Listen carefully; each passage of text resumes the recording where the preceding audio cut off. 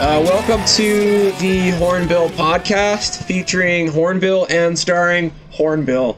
And today I have the pleasure of speaking to my good buddy Turner from the bands Little Geronimo and Giants of Atlantis. How are you, buddy? Quite well. Thanks for having me. Dude, I'm loving this, like, John Waters mustache you got one going on here. I have a friend that is going to love that you said that. Like, it's a friend from here, from Jax, Florida. Everybody on Earth knows this person somehow. And every show, he actually is an owner of the venue that I work at. Okay. And just the other night at a show, he was walking around with his phone with a picture of John Waters, just pointing at me and pointing at everybody, like pointing me out, like. But it's accurate though. It does look good. Look. It's a look. The John Waters is a look. Dude, so which band do you want to jump into first? Because they're two very different bands. Well, we'll start with Giants because that's where my music started in Florida. Yeah, sure. So, so Jacksonville, Florida. How long have you been living there, first off? Because I know it's been somewhat recent. Yeah, it's since 2017. Okay. Yeah. Yep. And you fell in with some people over there and started Giants of Atlantis, and this is... I only really know Little Geronimo, so you got to walk me through this one. Just treat me like I'm a 6-year-old. So Giants is has like a strong Florida metal, Florida death metal thing going on. I mean, we never had anything studio tracked. We played a ton of shows, you know. And it's really fun. It's got like a progressive metalcore thing, but give me some influences. Metalcore. Yeah. So for me, when I'm writing, maybe like the Within the Ruins, the Born of Osiris, okay. But not djenty though. It's got you can't be djenty and be a Florida death band. Okay. Those things are exclusive. Dude, so let's sidetrack real quick. Within the Ruins, I love them. They're a big influence on me, and I take a lot of their noodly little breakdown things and put them into Hornbill things, but major key, obviously. I hear it. Creature, I love Creature. It's one of my favorite albums ever. That's their first album for anyone listening. Right. And then, what's the second one? Invade? Is that right? The one with Road and all of those songs is the one that got me. So I can just look right now and see. Let's see. I think so the second album, I think they changed singers, and then after that things started getting... Invade, yeah. Okay. And then Elite was the next one. Elite's sick, that has Solace and Feeding Frenzy and all those. I think 2017, around this time, I think was when I really started getting into it. Gotcha. But yeah, they're great, dude. Like some of their more like major tonality metal shredding, I love it. They're great. They're awesome. And then Born of Osiris too, that first album, which was that 06, 07 was The New Rain. Yeah. And that Discovery too. Discovery was after that was, I think, the second one. The first one was I loved the first one though. That was when like Sumerian was the record label, and they had After the Burial and Born of Osiris and Stick to Your Guns was on there at one point. Straight from the Path. Who are the other metal bands from Veil of Maya? That whole era kind of so good. Yeah, it's so good, and it's all like they're all like pretty similar, but I like all of it either way. But they're so similar. Like, so if you take After the Burial, Born of Osiris, Within the Ruins, and Veil of Maya, just 4, right?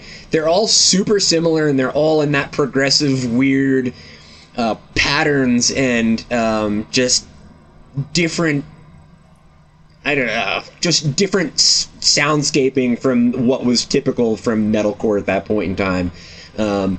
And similar, but incredibly different in their own right. And like, they each do their own thing really well. Like, it's just so cool. To me, what made that, like, it's how polished it is. Like, metal was not polished before that.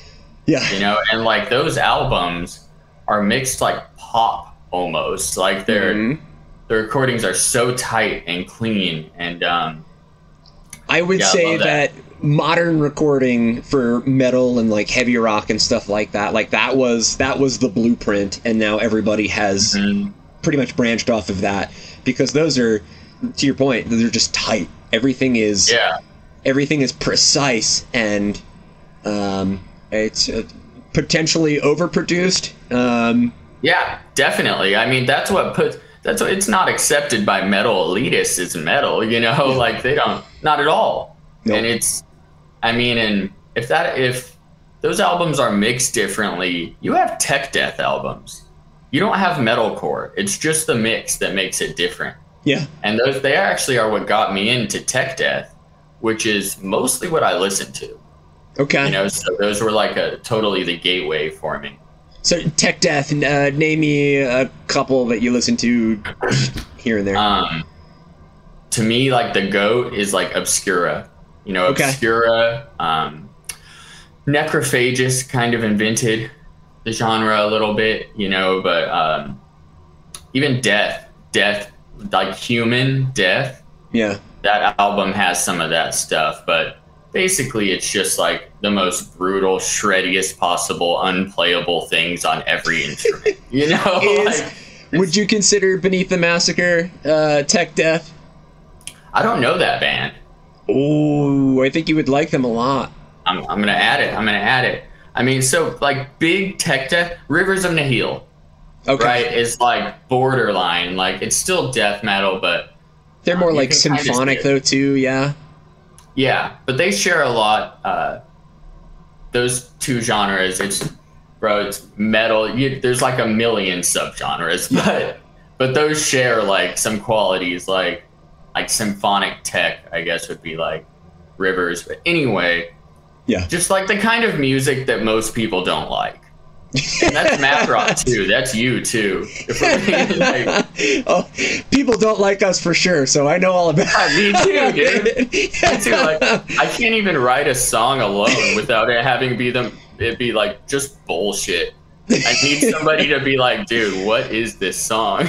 I've gotten a lot better, but at the same time, I've gotten technically better at playing instruments, so it makes so this new album, right, it's a lot more refined and it's not as crazy, but there are a couple of songs that are like the craziest.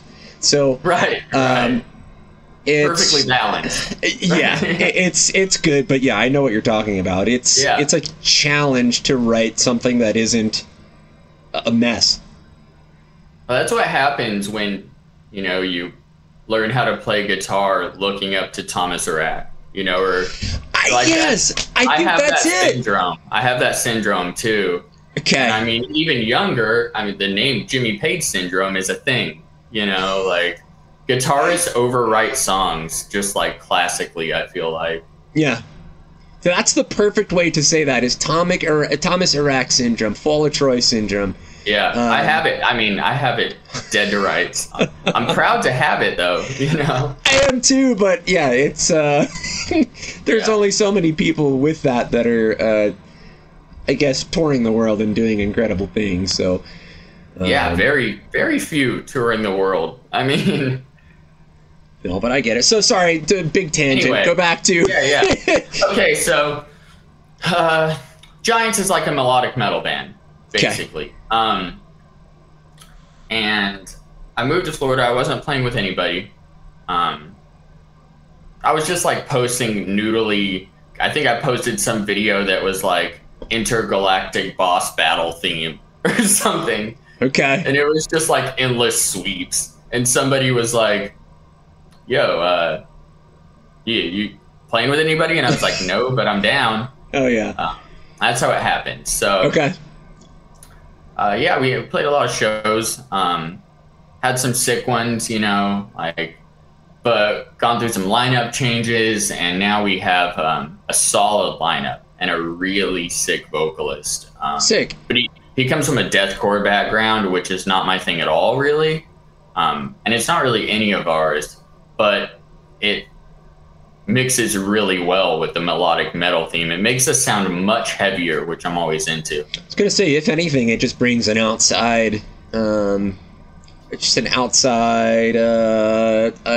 vocabulary. What the fuck is the word I'm thinking of?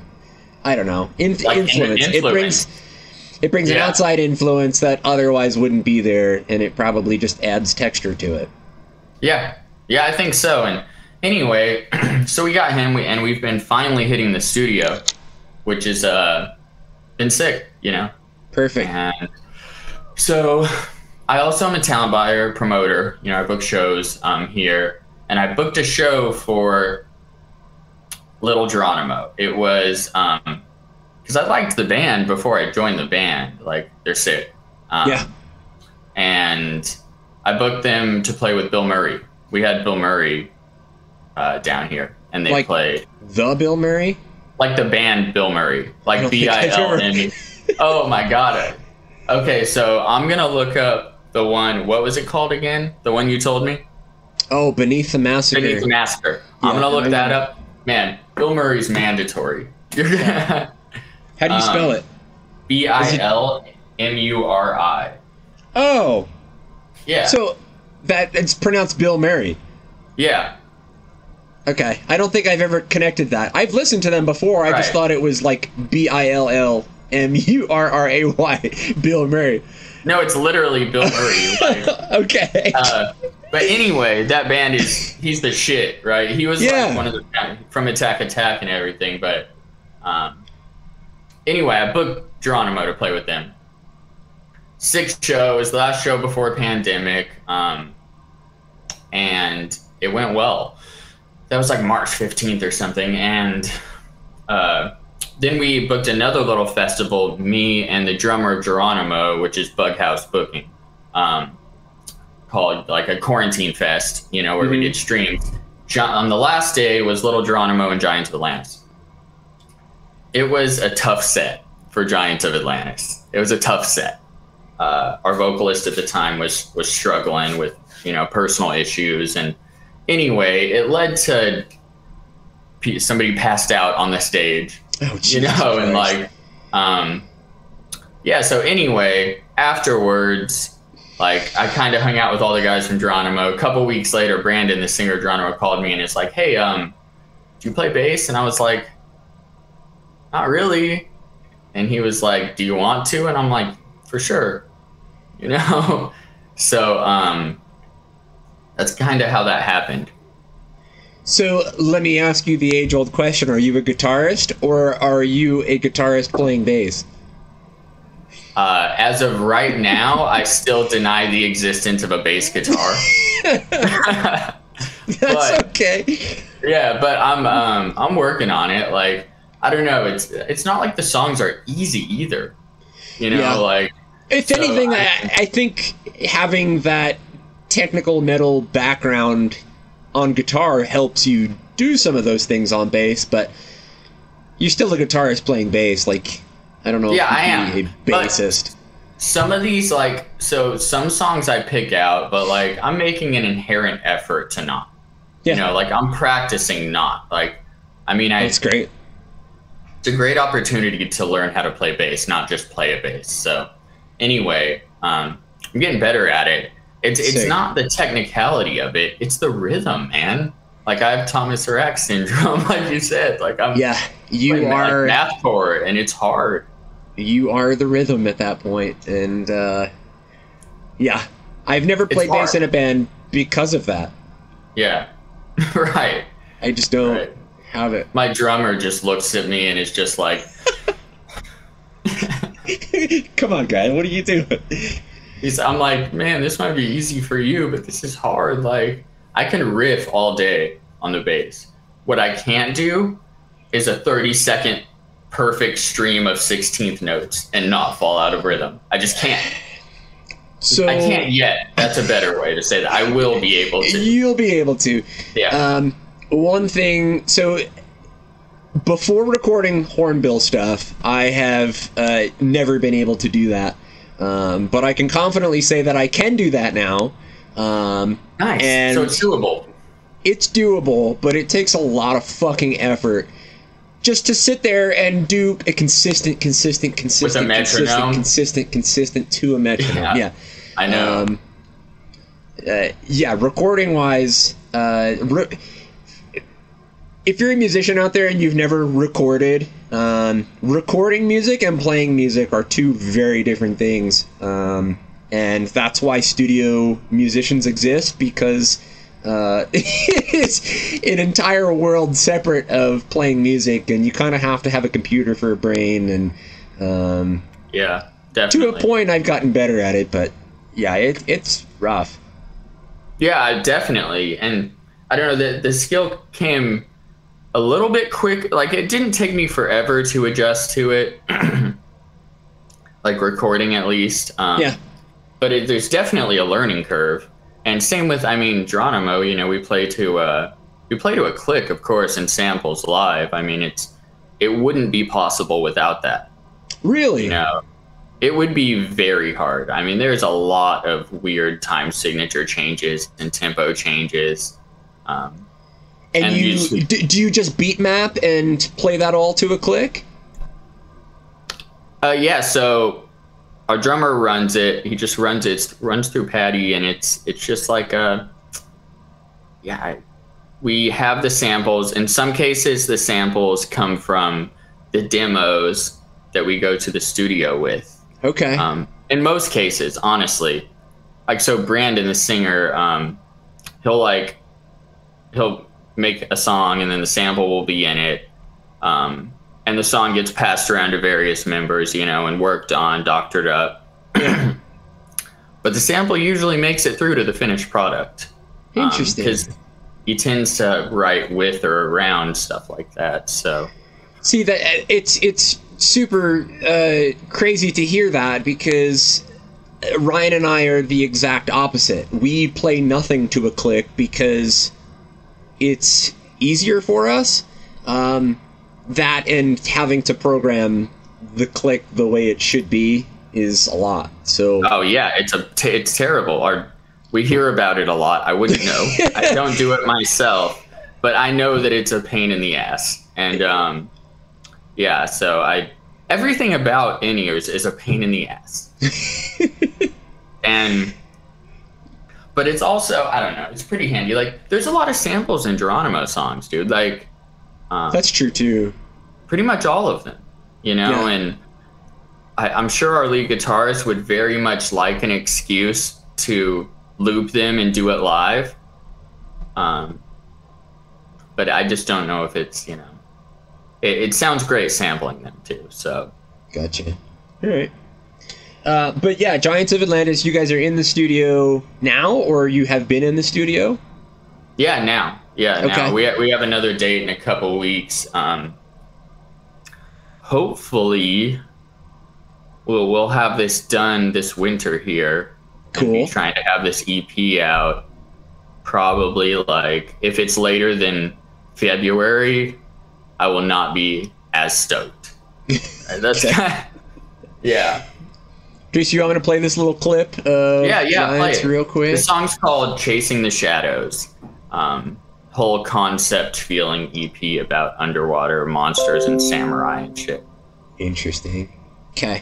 You just tell me when to stop. This should be loud enough to where we can hear it, but also to where we can talk over it. Okay, it's just not going to play, so let me do it again. That's tight, though.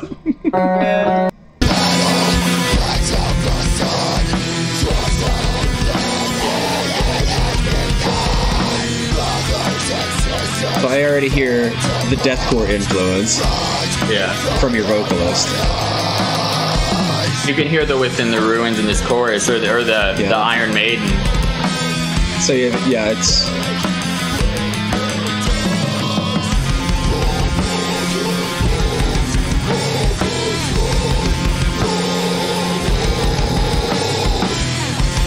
Yeah, I don't think this part is as heavy without those particular vocals. No, it's not. I agree. Dude, I love a good swaying metal riff. Yeah, me too. This one makes me do like a stupid dance when we do it live. Because it kind of sways like a little bit of a waltz. Yeah, I hear that Within the Ruins. I hear Iron Maiden. We'll make it through this little part here and then cut it. This is tight though. Okay.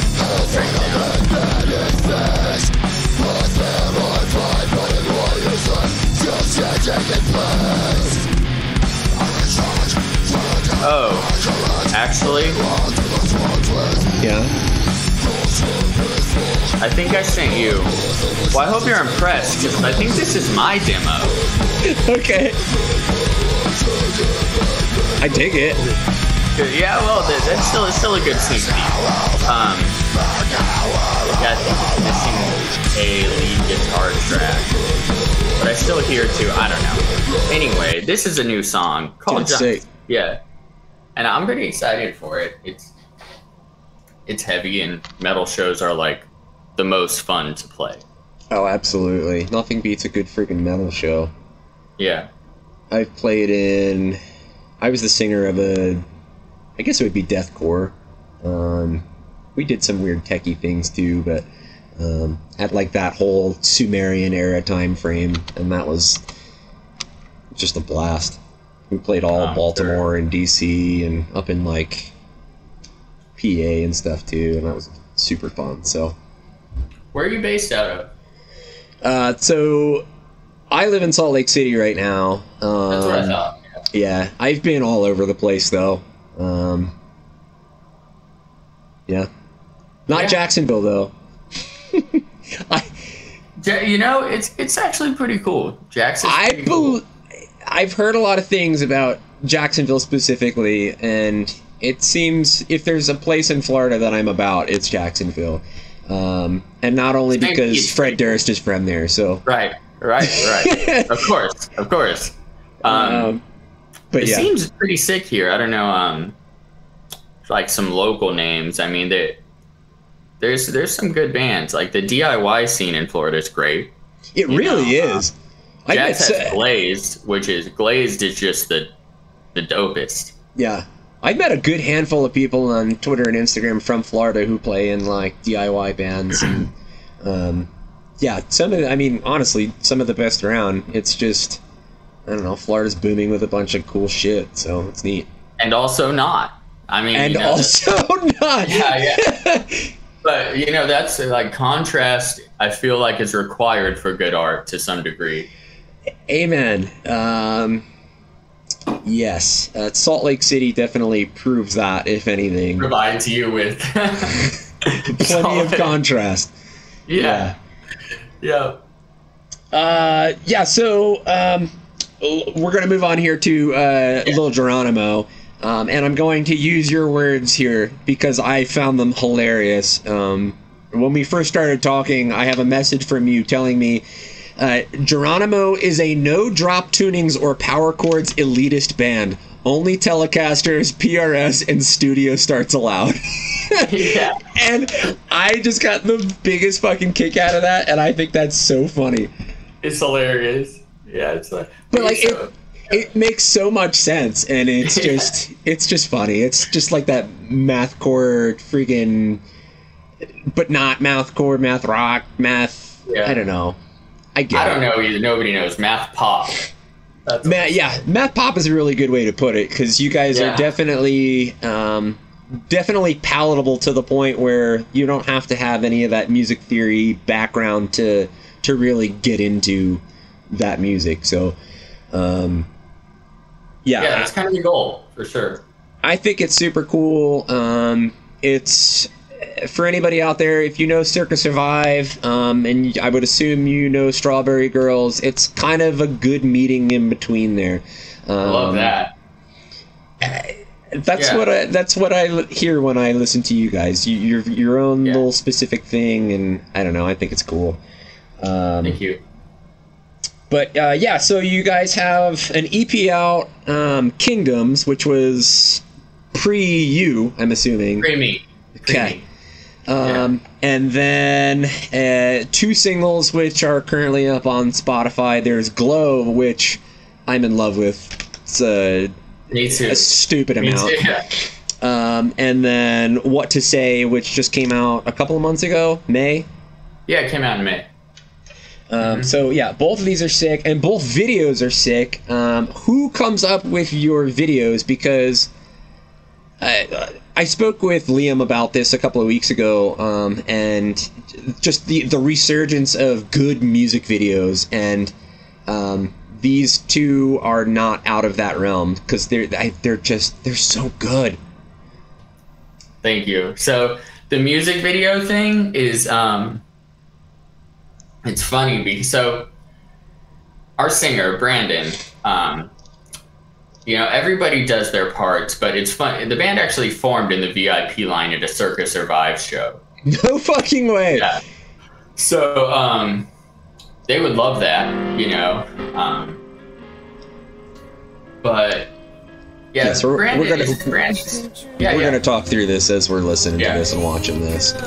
So that's the singer Brandon, right? The videos are definitely he pushes them. And it's definitely like, but these videos are going to be sick and people are going to love these videos. And we're like, yeah, the videos are sick, but also we have to have money to promote the videos, like the standard conversations. Yeah.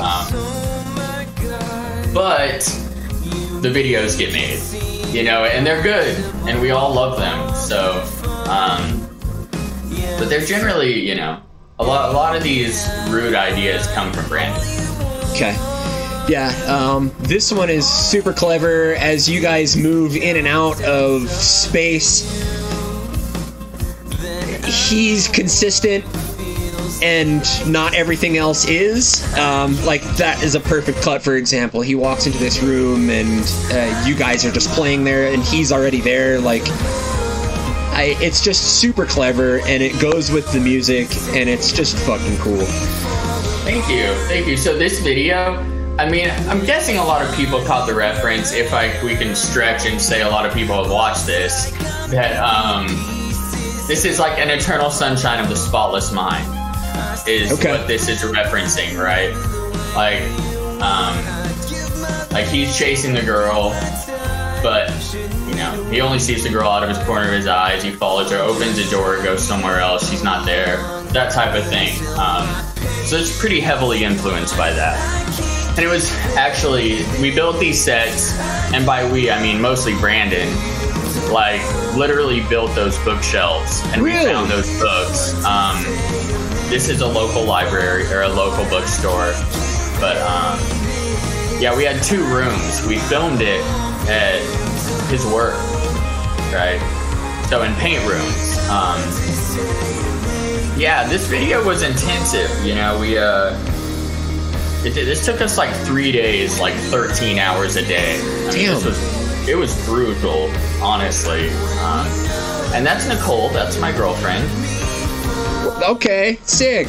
Yeah. So, yeah. So one thing I do want to point out about this video is you are wearing an In Angles shirt. Of course.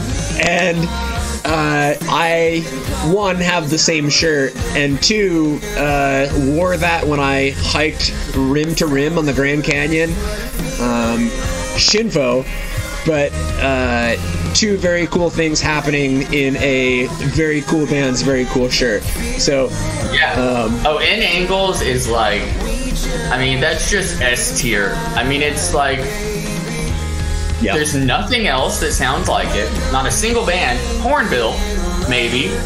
Yeah, I mean, that type. I get it, but I'm just saying, like, there's nothing. All those choke artist bands, dude. Shout out to choke artists for sure. Yeah, they're freaking geniuses. Yeah, super cool people too, And, oh yeah, absolutely. Yeah, I've met a good amount of people through through choke artists, mainly Snooze and Logan. I've become Snooze, dude. pretty good friends with him, and that band is so good. Yeah, God, they're just fucking phenomenal, honestly.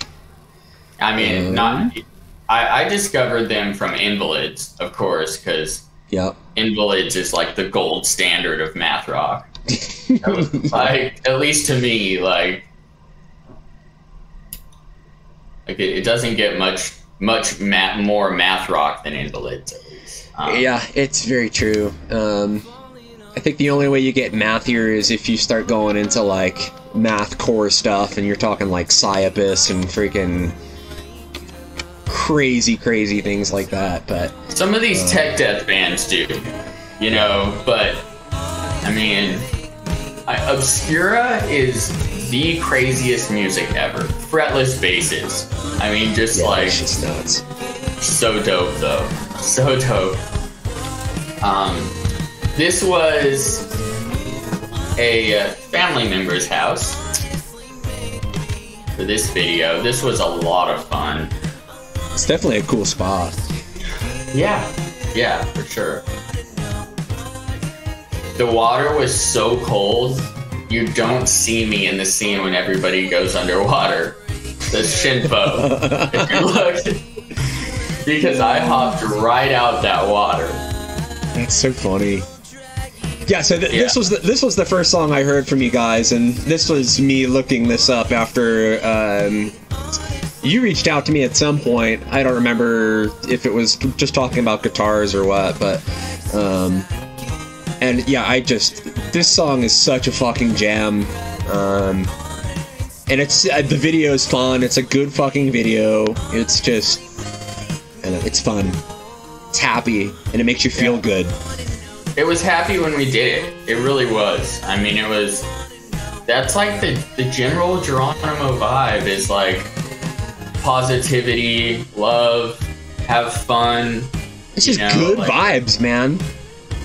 Like, What to Say is probably the closest thing to a darker song that we're gonna have on a piece of art that will come out at some point. So, are you guys doing an album for these things, or are these just standalone singles and they'll be their own thing whenever you guys start recording, or are recording? There is no announcement made. We most definitely have things coming. Sick. That's what I want to hear. Mm-hmm. Yeah. We got Super Stoked to play with Strawberry Girls coming up here. I did see that. I have that on my notes, and that's pretty fucking cool. That tour is going to be super cool. Thomas, too, is on it. I was like, this is ideal. Do you know what he's doing? Is he doing his own Thomas Rack and the Shoreline stuff, or a little bit of... Yeah. I mean, so he has a new album coming out, the Thomas Rack and the Shoreline album. I imagine we'll get some new material. On his Twitch stream, I've seen some of, he showed some of it. Yeah. And it's sick. You know, he's also working on new Just Like Vinyl. I don't know if you heard that, but that's exciting. I did not know that. That's pretty fucking cool, because I love Just Like Vinyl. Oh yeah, for sure. I love everything that has been touched. Honestly. But I imagine he'll be playing I know for a fact he's playing his solo stuff. I wouldn't be surprised if maybe you got FTP RMIX or something, like one, or I don't know. I don't know that, but I wouldn't be surprised, Dude, so because you brought it up, I have to ask you, are you an FCP remix guy or an FCP SITS GEP GEP guy? I'm gonna be honest. There's only one right answer, by the way. Okay, well, I'm gonna very easily say FCP remix. No! But get off of here! I have redeeming qualities, I promise. Because I mean, I love that song, but that's not in my top 20. Okay. So I mean, I am Ghost Ship Phantom on the Horizon. Phantom on the Horizon, Ghost Ship. Yeah. Beginning to end is just a complete. Like The Walls, Bloodlust, Part 5 to me is maybe the greatest song ever made. Like that song is just when you listen to it, you're like, oh, okay, so this is where like Swancore comes from, like Black and White, you know. Yeah, and then probably Doppelganger and Manipulator are equal to me. They're both utterly perfect, you know. So I mean, gotcha. I don't think, So I fell in love with their self-titled before Doppelganger. I mean, me too, kind of. And I don't know why, but Doppelganger to me, the recording quality was not as good as the first one, in my opinion. So I only listened to the first one. And it took me a lot of time to get back into Doppelganger and listen to the songs that weren't on the self-titled. And yeah, but Manipulator, incredible. Phantom on the Horizon, Ghost Ship stuff, that is... And The Unlikely Event is incredible. I mean, they're all incredible. It's all so different, and it's like each album is its own... It's a different band, almost. And...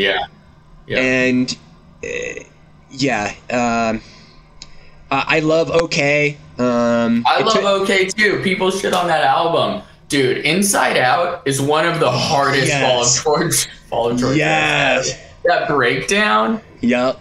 Bro, I'll get even weird. Like, OK 3.2.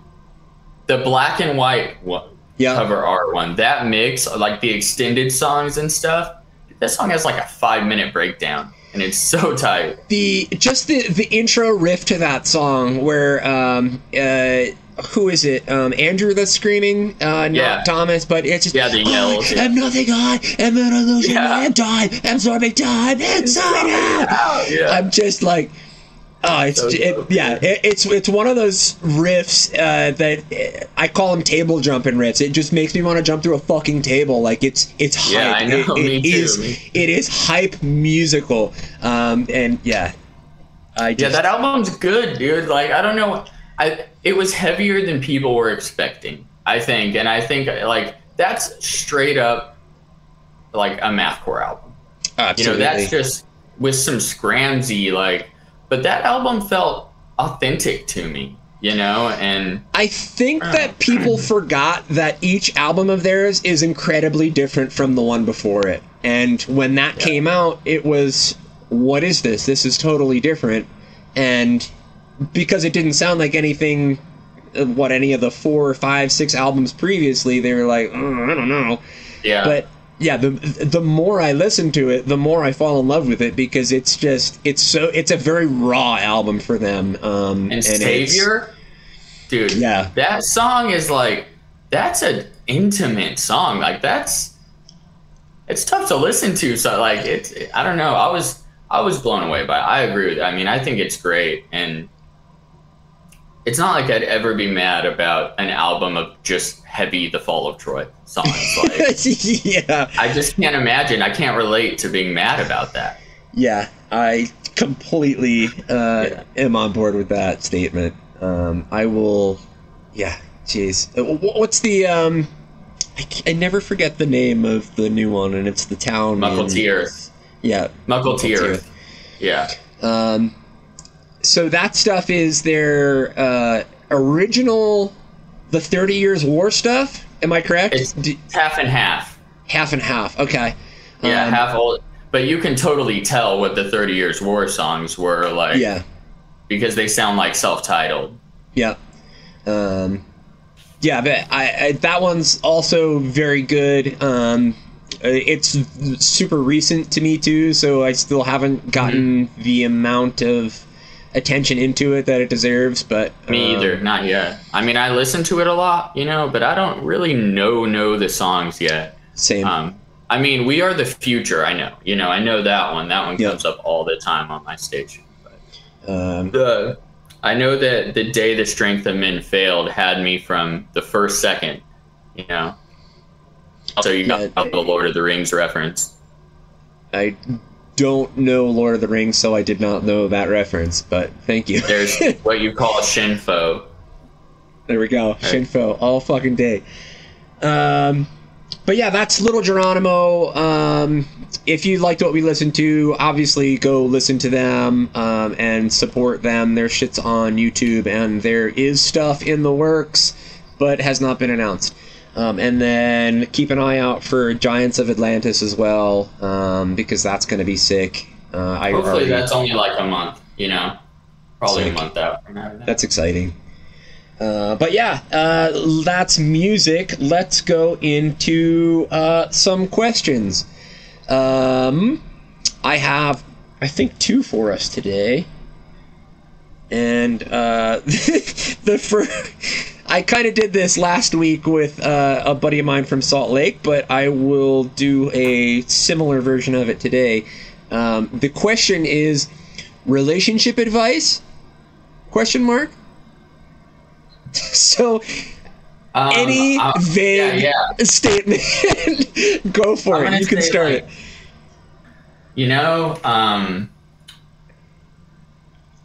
Dang, I'm not fit for relationship advice. No, actually, I have an incredibly healthy relationship dynamic in my life. And my relationship advice is don't be a dick. I think, I think being a good person in life, you could live by that rule, is don't be a dick. If something isn't immediately affecting you and your body and your well-being, you have no say over it. Just live your life. Don't be a dick. Be open-minded. And realize that in a healthy relationship with your significant other, that there's a give and take. It's not one-sided. If it is, it's not a good relationship. I'll just be frank. Yeah, definitely. We don't. Another one that I see, the biggest thing is like we don't own our partners. Oh no, right? Absolutely not. And that's another. It should be known, but it's not. Yeah. Ownership is not a thing when it comes to friendship, when it comes to relationships, when it comes to love, when it comes to any human interaction. Ownership is not part of those things' vocabulary. It just isn't. Should not ever be. Yeah. If you are your own person and the other person in your relationship or friendship is their own person, and you both need to encourage each other, you both need to support each other, and it doesn't ever hurt to do nice things for each other. So relationship advice, don't be a dick. Be nice. Be nice. Dude, it always goes back to that fucking golden rule. Do unto others as you would have done unto you.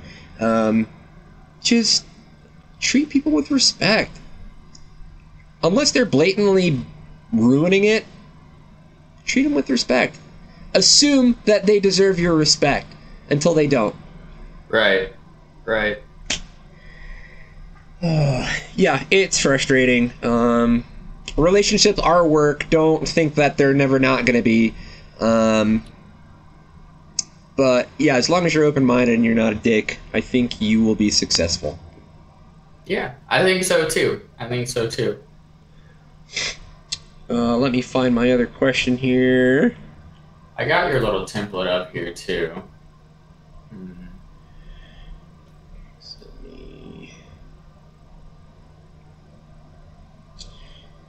Shit, man, I don't have a question, so I'm just going to ask you, how do you personally deal with criticism? Depends on what I'm being criticized about. I think that's the honest answer, right? Yeah.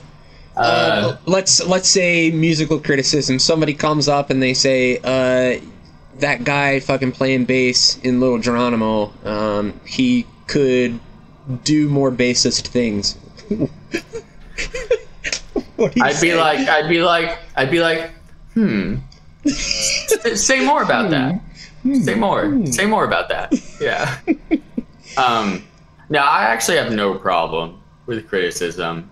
I don't it would be due in this situation, like. Yeah, I get that. Let's say it depends on how the criticism is coming across. Is it constructive criticism or is it someone being a dick? And then it just goes back to what we just spoke about, is if somebody's being a dick to you, then they don't deserve your respect or attention. So if it's constructive criticism and it's something that can genuinely help things, it's tough to not take things like that personally, in my experience. Just because I'm a sensy little boy, but me too. But it's the see, for me, I am like passive to a fault. It's like one of my most toxic traits, I think. Like I am so painfully patient and like passive, like very little pulls a reaction out of me. Do you internalize a lot? Oh, absolutely. Because of that? I mean, I think it's just like part of the process for me, you know. I'm pretty conservative with my energy output. You know, like I'm not interested in disagreements in most situations. Same. If it's someone I care about, you know, like I'll have a constructive conversation. But honestly, if it's not constructive, sometimes I won't, you know, and that can be harmful too, because you got to be willing to deal with some discomfort in situations like that sometimes. Yeah, amen. I think we're very like-minded when it comes to that. I mean, anything from being out in public to work situations to friendships and relationships, critical conversations and like tough subjects I tend to approach those with humor and and a very level head, because I don't think I don't feel like I'm capable of diving into those emotions and the intangibles that come with that at those points in time. So I am passive. That's to me exactly. Yeah, exactly. That to me. And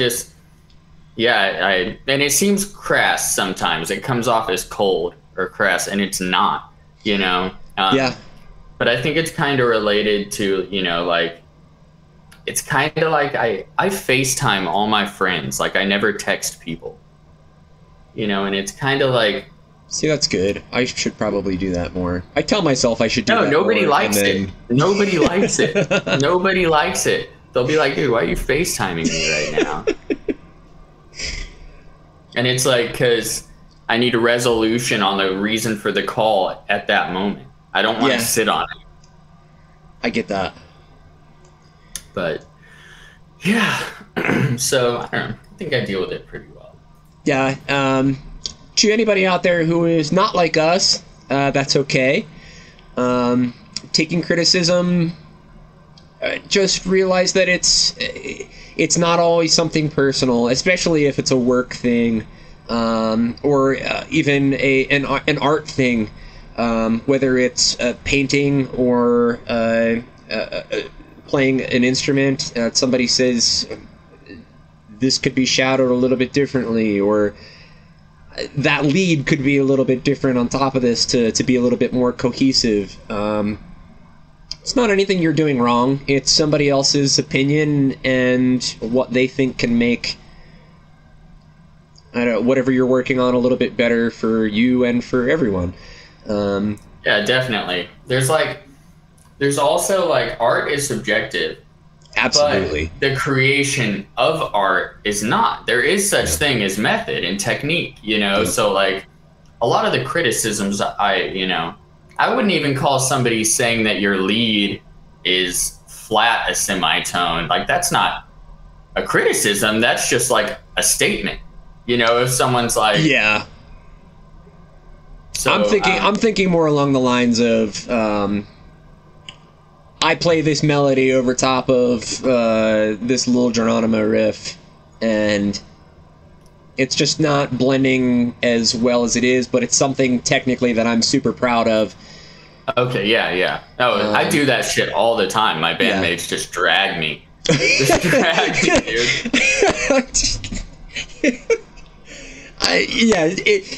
It's never going to be something personal, especially if it's people you love suggesting what to do or what could be done maybe slightly better or just differently, laterally even. That's a big part of it, but yeah, just, I don't know, do your best. Yeah. Definitely. You can only do your best every day, so. You only don't get better when you're not doing that. That's very true. And I think I've said this every fucking episode at some point or another. Discomfort makes you grow. Discomfort isn't bad. It's necessary as humans for us to want to... I should say it's habitual for humans to try and fall into our typical habits and what feels comfortable for us, but... Yeah. We're not learning and we're not growing if we're not uncomfortable every now and then. So keep that in mind. You know that Pat the Bunny song? Pat the Bunny? Yeah, Run From What's Comfortable. No. Oh, man. That's a banger. It's like a folk punk singer-songwriter. Okay. And, I mean, there's a whole bunch of history, and if some random East Coast elitist sees this, he'll probably be like, don't listen to Pat the Bunny, and I'll probably be like, sorry. But anyway, his music's great. Super important to me. Super relatable. You'd probably enjoy it. Okay. I'll check it out. Yeah. But yeah, okay, so those are the only two questions I have for tonight. Let's go on to segments. To start our segments, this fucking rules. What fucking rules for you, Turner? What rules? So I just got to go visit home for the first time, the Northwest, and like since I moved here, and that was fantastic. So where in the Northwest is home? Seattle, Portland. Moved here from Portland. Lived on the Oregon coast for a bit. You literally went almost as far as you could. Literally. Yep. Yeah. I was great. Got to see my grandma, my aunt, they're up there. It was fantastic. And let's see what else rules in my life right now. Of course, my darling girlfriend rules. Hell yeah. My cats rule. They're meowing at the door right now. Let us in! Yeah. Musically, that's a different segment, isn't it? A little bit. But go for it. If it fucking rules, it fucking rules. So I do have what sucks and what rules kind of in the same thing here. So I've been playing World of Warcraft since it came out. Okay. Right? My entire life. Oh, my whole fucking life. I'm consumed, and it's not ideal. But it's just how it is and how it's always been. That's so fine. That's your it's thing. Fine. Yeah, it's fine. So all these crazy testimonies came out about Blizzard. I've played pretty much every Blizzard game my whole life. Yeah. My studio is covered in Blizzard paraphernalia. Like, I'm about it. Terrible allegations have come out, and it's everywhere. It's on every news outlet. I saw some things. Painful. It's fucking brutal. And some of these are like people that were like heroes. I mean, it's not just like the evil corporatist Activision people, I mean, there's Blizzard names that have been like household names, and people that like software developers or gamers like have looked up to for their whole lives. And that fucking sucks. That's fucking suck. Yeah, so everyone's like, this is the darkest day in, you know, gaming, whatever. Like, I mean, but what rules is it's also like the best because they're being held accountable. Today, a bunch of Blizzard employees, like a bunch of the different Warcraft teams walked out. Good. And actions being taken. And lines are being drawn. And, you know, I'm not saying that it's fixed, but if they stick to it, that's fucking awesome. Yeah. You know, so... it's got to start somewhere, and let's assume that starts here, and hope it starts here. Because, shit like that needs to be held accountable. And, yeah, I hope it is, because... That's a bummer, man. It's awful. It's awful. Like, I mean, a bunch of these content creators, you know, I mean, the biggest Twitch streamers there are, you know, are, some of them are quitting. You know, they're quitting playing, they're canceling subs, like all this kind of stuff. Yeah, I mean, this is their career, man. Like, it seems insignificant, but like, it's not. You have 80,000 people watching your Twitch stream. Like, I mean, these people are like essentially like electronics celebrities, right? Yeah. So, you know, it's cool that they are willing to do that, and it also sucks, you know, that they have to. Yeah, so there's a whole lot of that going on there, and like, I'm probably not going to be quitting playing because like the counter thing is like, well, if everybody does that, there's 6,000 employees there, and not all 6,000 were these people, right? Yeah. So there's also like so much. It's a tough topic. It's been on my mind a lot. No, I get it. One thing I did want to, because you mentioned home, I wanted to bring it up. I wanted to give you my condolences for your grandfather. I appreciate that. Recently passed away. I'm assuming you went home for that? That was a timing thing. He did have Parkinson's, and we knew, you know, I mean, it was a long time in the making. Yeah. And honestly, it's semi, you know, best case in this scenario. He was only in hospice a very short period of time, like a week, and was, you know, he just checked out. He just checked. Yeah, it's good. I mean, he was over it. Yeah. There's a lot of things about it that he would not have liked. Gotcha. You know, and that tends to be a thing for us more than it does them. Yeah. I feel like, and like he definitely wouldn't have wanted my grandmother blowing their savings, keeping him. Oh yeah. A quarter of the way alive. You know, I mean. So, but yeah, he gave me my first guitar. It was a 70. It was like a 70s Guild G Series 12 string. Nice. Yeah. So. Yeah, I saw you post that the other day, and I was thinking of you, and yeah, just wanted to let you know I was thinking of you. But yeah, losing somebody fucking sucks. So that's up there. Parkinson's fucking sucks. Diseases it does suck. Yeah. But indeed, my fucking rules is building shit. Just physically building shit with your own hands and making things. It's cathartic. It's an outlet, and it's fun. So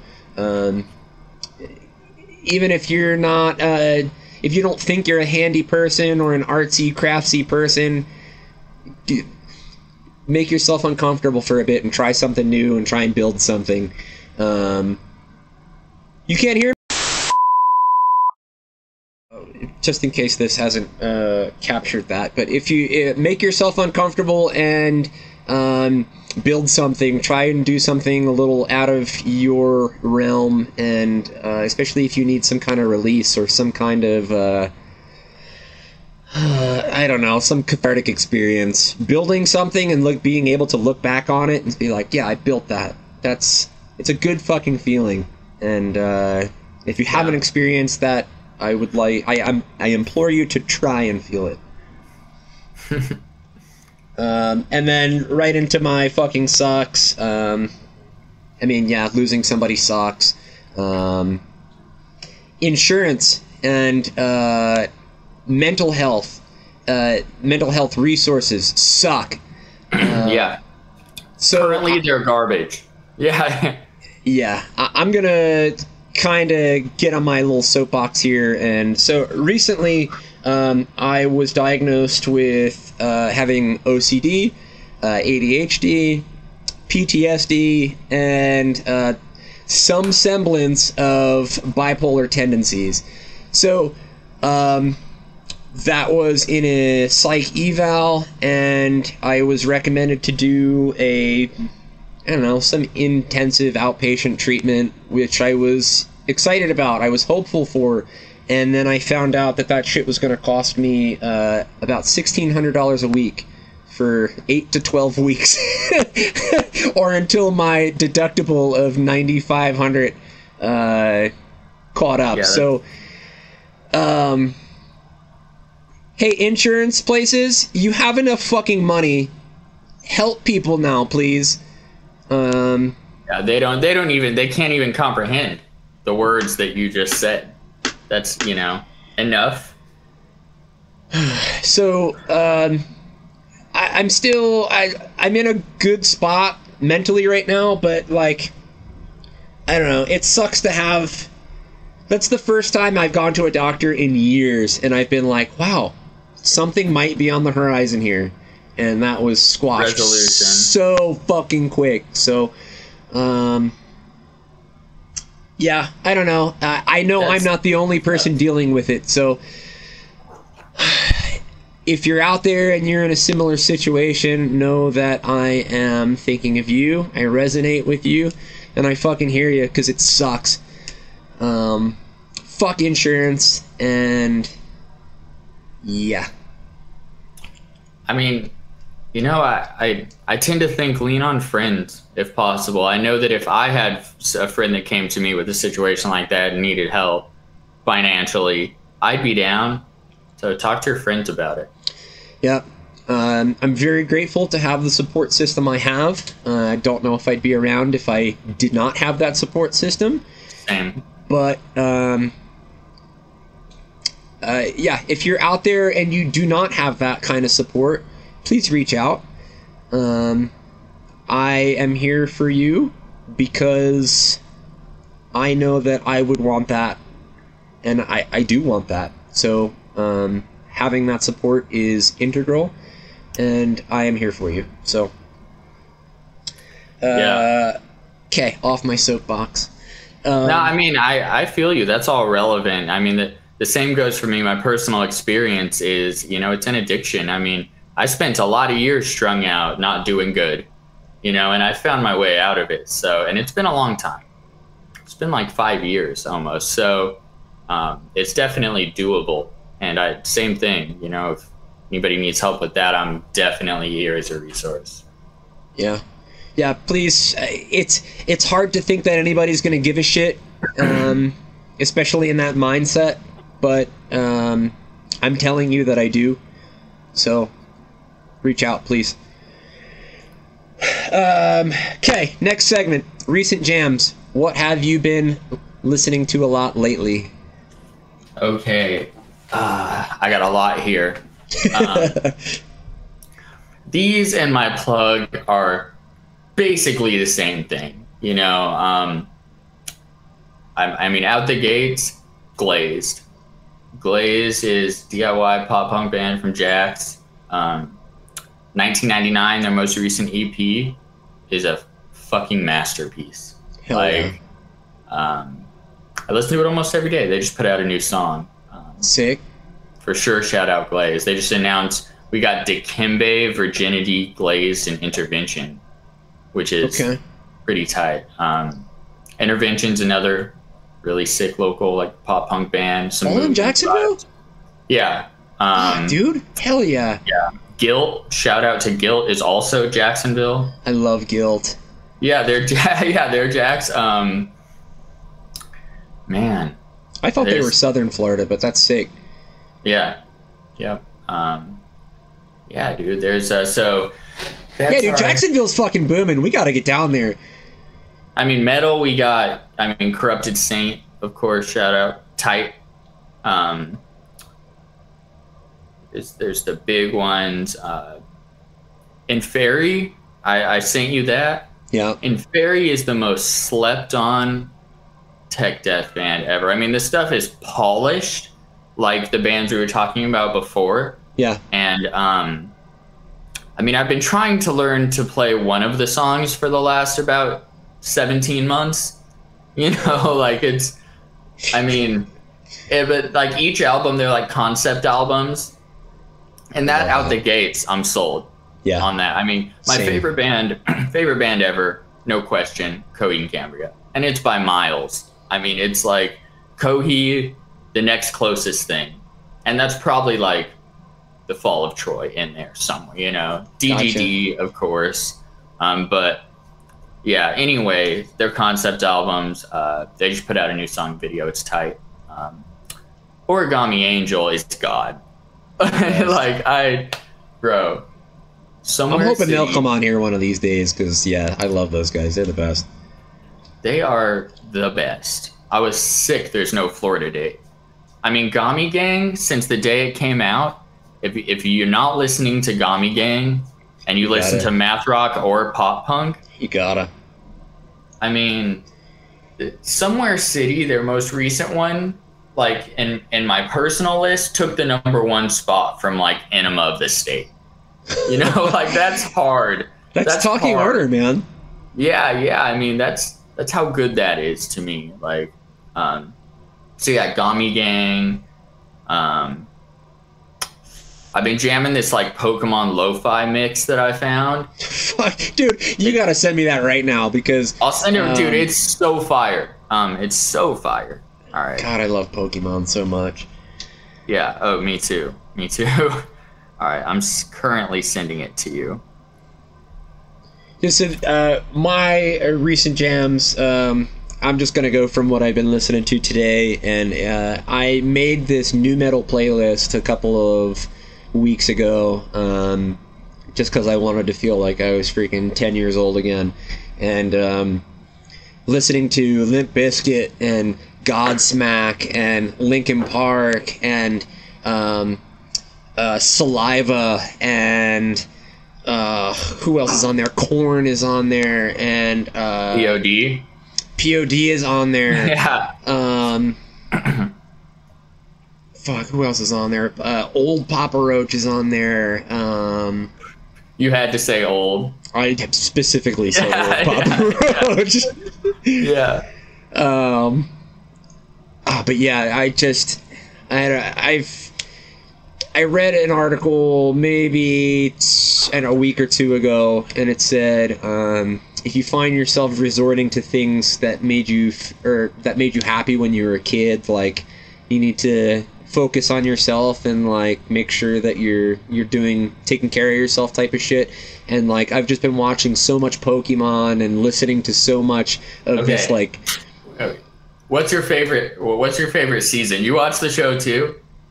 So I watched pretty much. I went through all of Indigo League, so like the original Pokemon, and then when they started getting to the Orange League and stuff like that, and then I even went and watched the new Netflix stuff with, it's just the most recent stuff with this new version of Ash and Go, and it's super sick.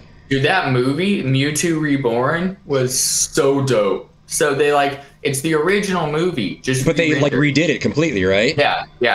But like, I mean, the script, like, it's basically like it's so similar, and I loved it. I loved everything. But I've watched phenomenal. Like every 30 seasons of that show. Like, yeah, I that's definitely like, I mean, studio desk side drawer, like.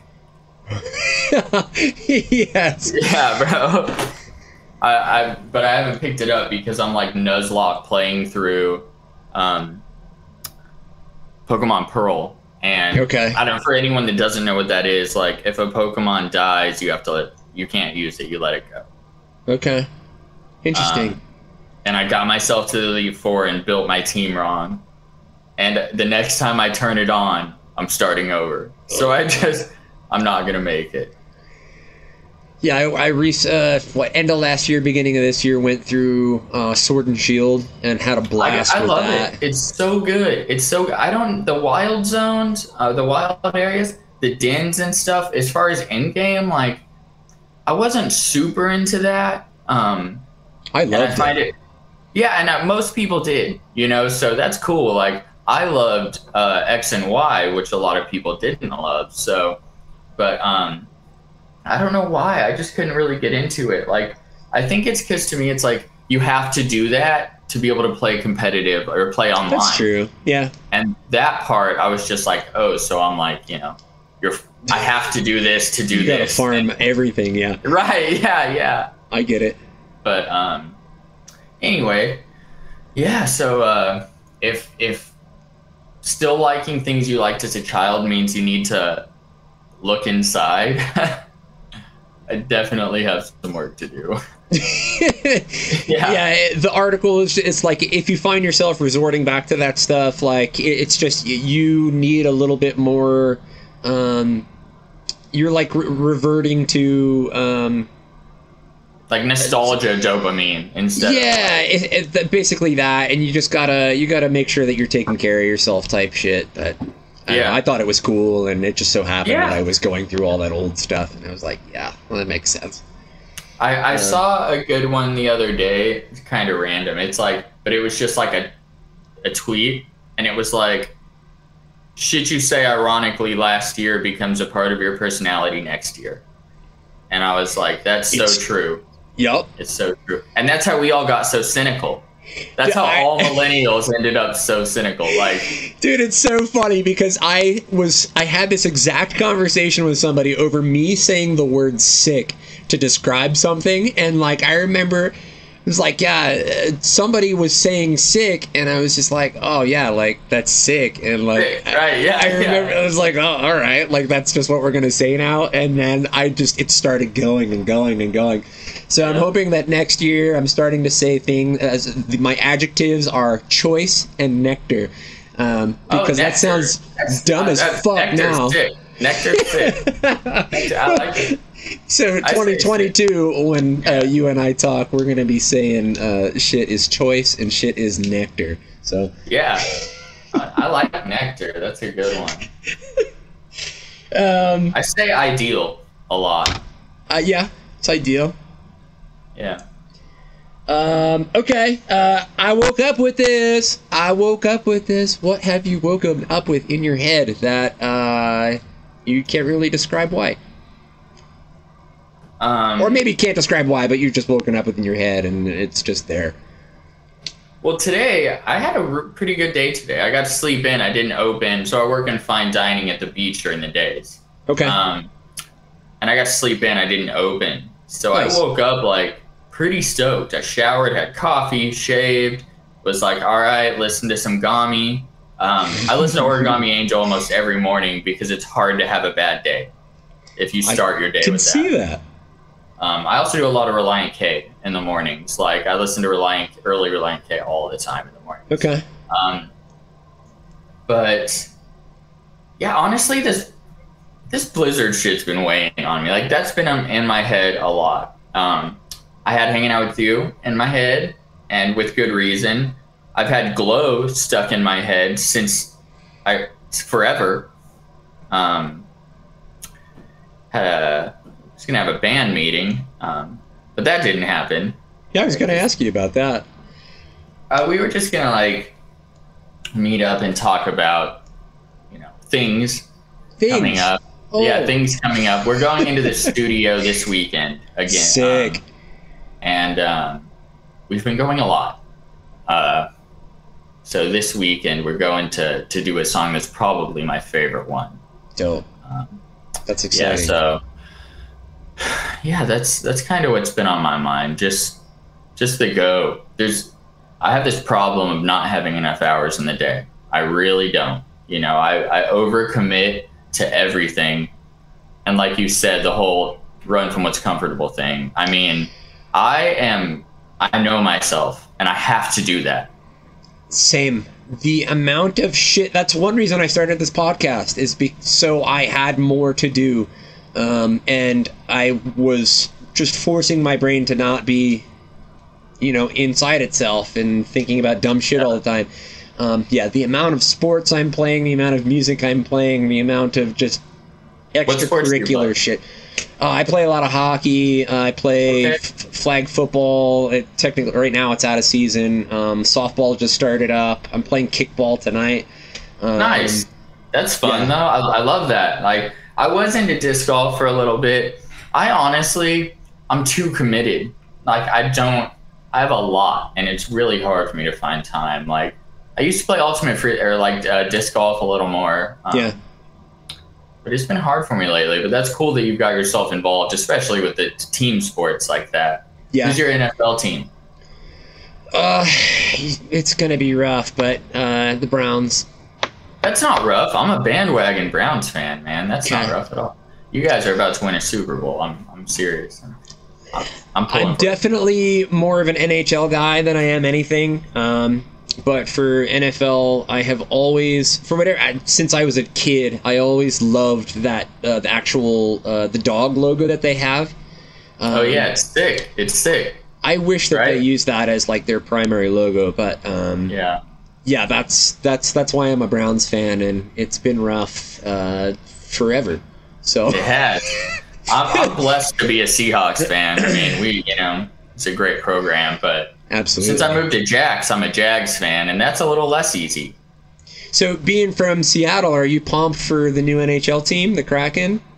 I am. You know that city cannot stand that logo and name, but the internet loves it. Really? Yeah, I know. I'm like, everybody I talked to while I was there, like family, friends, they're like, yeah, it's just kind of. I'm like, what do you mean? I mean, Twitter loves it. Yeah, the colors are sick. Like, the color scheme is probably the best in the NHL. Like, there's it's clean. That baby blue, that teal, and like the navy with it is just, it's impeccable. It's perfect. And then the little dash of red. In the eye. Yeah, I think it's perfect too. And it totally, bro. The Puget Sound has a sea monster vibe for sure. Oh, 100%. So I think it fits too. But all the Northwest teams have clean uniforms. Like the Trailblazers have the cleanest jerseys always. Yeah. I copped one of those Damian Lillard city jerseys, and I love it. Hell yeah. But that's sick. Okay. Shinfo, we've kind of had some Shinfo. But what is your Shinfo for the week? Oh wait, I woke up with this in my head. Is this shit is bananas? BANANAS. This shit is bananas. BANANAS. That needs to be worked into a Hornbill breakdown. That's some Pulses shit. Do you know Pulses? I do. I actually am talking with them next week, I think. Oh, really? Yeah, I'm super pumped because, I love those guys. Yeah, they seem really cool, yeah. That's definitely like this greater Twitter crew that we have. Yes. Okay, yeah, sorry. Shinfo, go for it.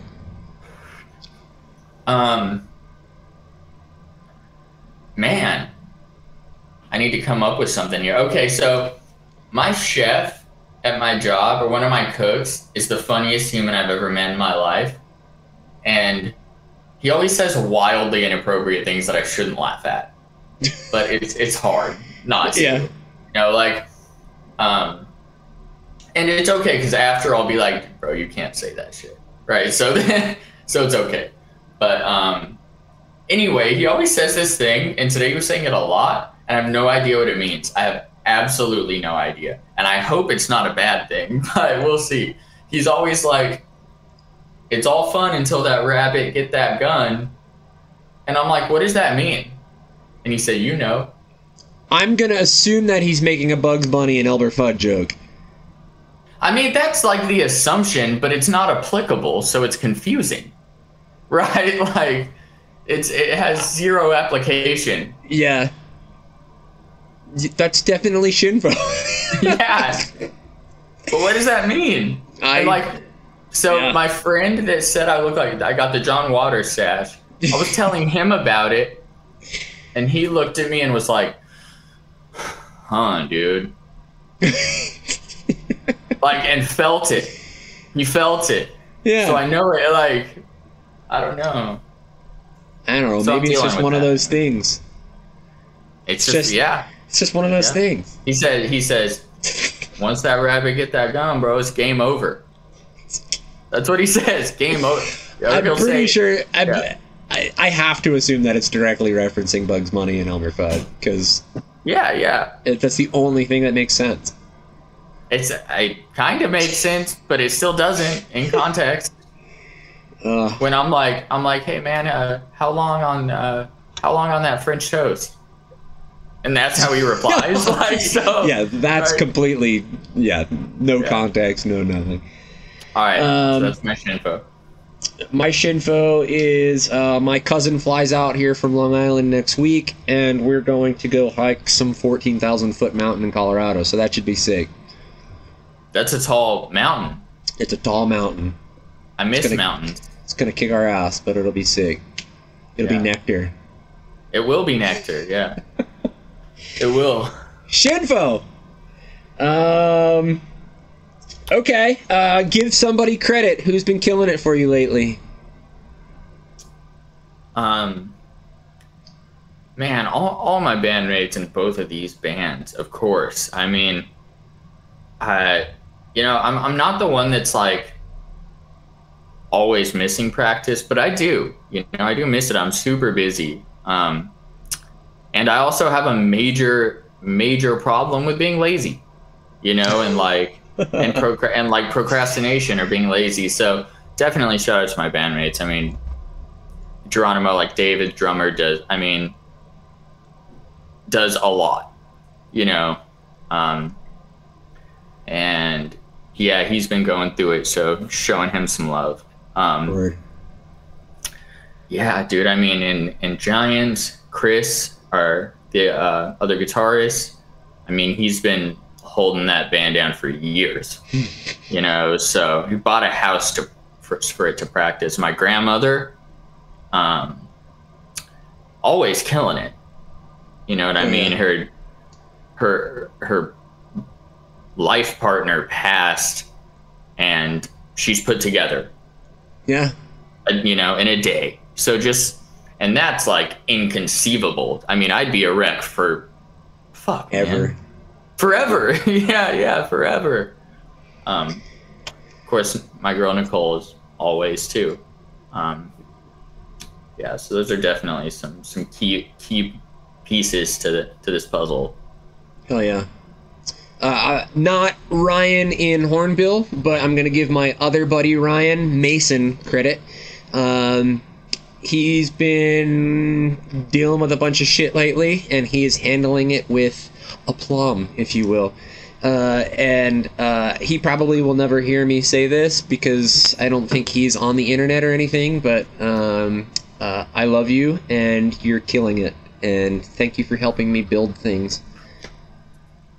He helped me build this studio in my garage. It's a nice studio. I was going to ask about it. I was going to ask about some of your toys here. It's sick. To my left here, if I could angle the pen that way, that's this most recent cab and head that I've refurbished. There's Ryan's drum set back there. There's my buddy Jeff's drum set back here. There's a Harvey Benton 8-string guitar back there. I got my Islanders thing right there. I got all my other EMGs.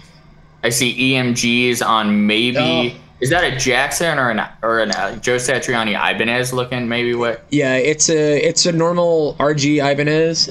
Yeah, I've had that thing for years, and I sanded it down at one point, and I just Sharpied all over it. Let me grab it. I'll show you. Yeah, I'm grabbing a toy too. We should have show and tell. You should. But this is... Oh, that's so sick. That's so nectar. Yeah, but I sanded it down. I just Sharpied all the hell over it, and then I like epoxied over top of it so it'll stay there forever. But so this is my first bass, really. Okay. And check out the glory that is this pick guard that David helped me make. Ooh, just sticker bombed with a bunch of anime guys and girls. A bunch of anime girls. That's it. Just some weeb bullshit. I love it. Yeah. That's sick. And I'm quite happy with it. It's just a little jazz bass. And Nicole, my girl, helped me with this one. This is the Telly. This is that was in one of the videos. Yes, this is. It was in actually both. One, okay. It was in Glow before the job. Okay. And then I bought it from Adam, the guitarist, and then we did this to it, and then it was in What to Say, and we thought that was cool because it was like a whole Shinfo journey of an instrument. Fuck yeah. Yeah. Yeah, so Ryan, love you, buddy. Good job, you're killing it. Let's listen party, and we're going to listen to what you sent me just a second ago. That is the new Inferi. The new Inferi. I mean, you asked what tech death is. Like, this is a pretty good example. Would you consider Despised Icon tech death? Not really. I mean, no. So like Neobliviscaris, again, Necrophagus. I mean, that's everyone usually knows that one. That's just like, more consistent, more consistently fucking crazy. Cattle Decap. Cattle Decap is like slam tech, but.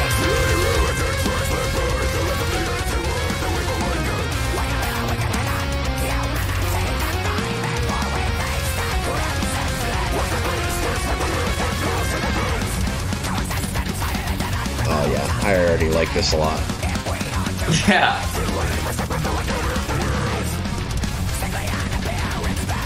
Kinda early Faceless-y. The Faceless is a tech death band. Okay. Yeah, I mean that's probably like the high, that's like the more Sumerian vibe. Even though I think are they Nuclear Blast? I don't know who they were, but at one point they were Sumerian, I think. I love that band, Dude, Planetary Duality is one of my favorite albums. Dude, the riffs on that album are so unreal. So dope. Dude, that's a metal version of In Angles. Like, that It album, really is. Yeah. Yeah. One of my go-to warm-ups is the Ancient Covenant, just doing that first riff, the Dude, it's so sick, dude. It's so sick. Yeah, this is dope. So like elitists wouldn't say Rings of Saturn is tech death, but it is. Right? Okay. I love Rings of Saturn. They're nuts, dude. It's yeah, so dude. Sick. Beneath the Massacre is definitely tech death then, and you will love them. Yeah, I'm on it right now on my phone. I'm looking. So they have their most recent album came out last year, and that was my, or 2 years ago, that was my album of the year for that year. Oh yeah, yeah. And I'm looking now. All right, what song should I add to start? Fearmonger. They had an album come out last year. Was it last year or the year before? I can't remember. It was last year. Oh, it was it was one of my albums of the year. Yeah, Fearmonger is sick. There is...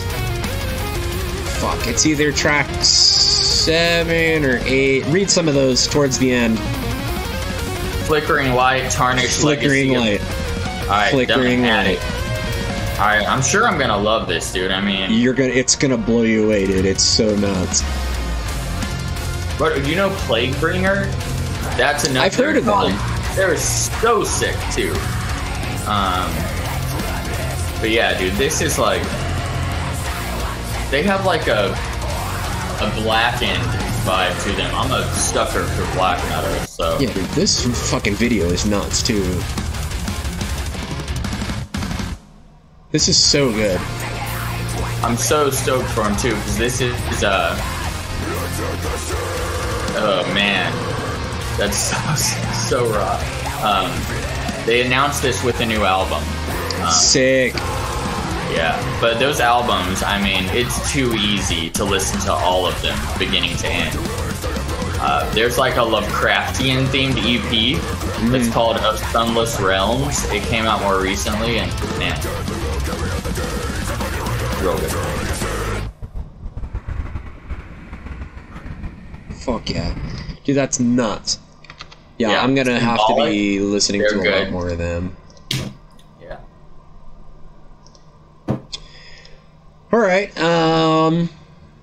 Cool. Let's listen party. Plugs. We've spoken about Little Geronimo and Giants of Atlantis already, but where can we find you guys and anything else? Yeah. You know, of course, the usuals like socials, Little Geronimo, Little Geronimo Bandcamp.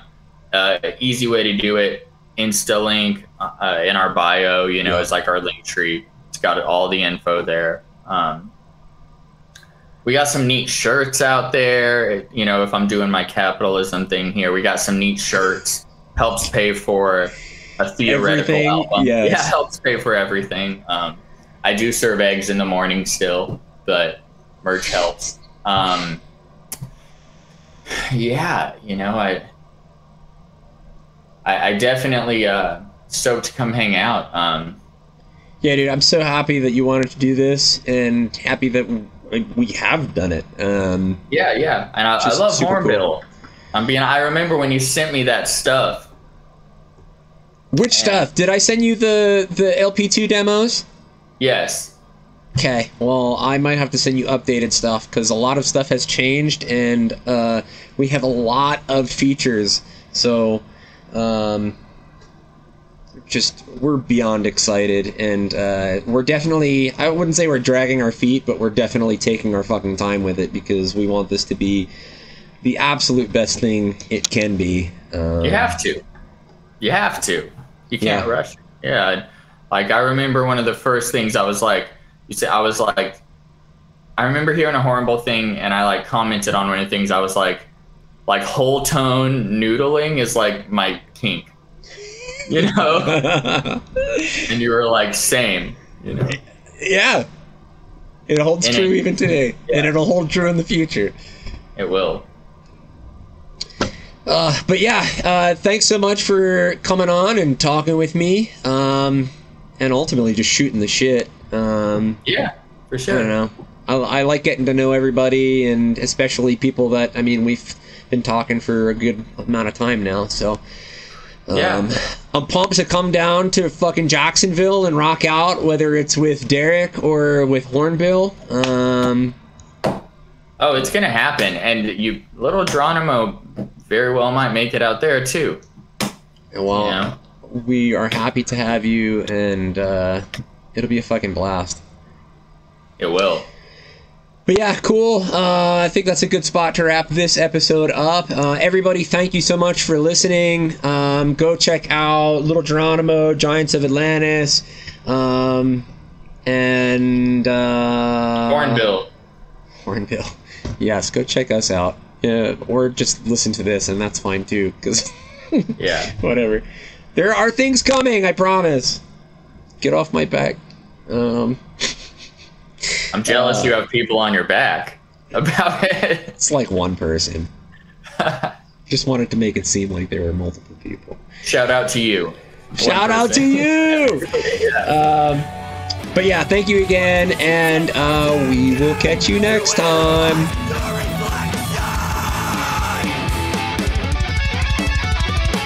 Thanks for nothing, bitch!